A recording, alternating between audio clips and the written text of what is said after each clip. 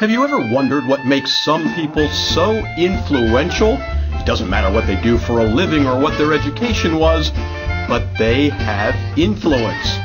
Here are 25 traits you need to master if you want to become influential too.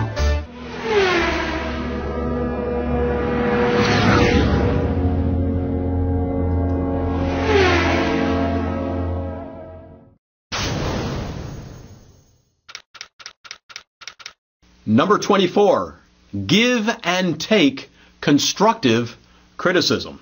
Most people are pretty good at dishing it out and not so good at receiving it back. Those who are really influential, those who are confident in what they're doing, they can take some constructive criticism.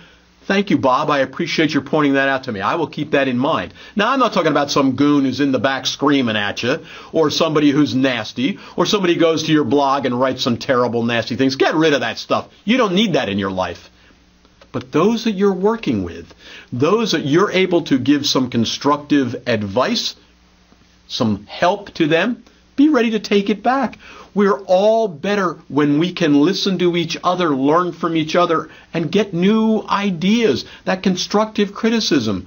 Maybe you were too loud. Maybe I was too loud. Maybe I was too on at that point. And somebody can point that out to me. I admire that in other people who can tell me in a way that I can accept it, that maybe I wasn't acting the way I should have. I could take that constructive criticism, or the report I gave, they wish there had been more, or the video I did, they wish there had, whatever it is.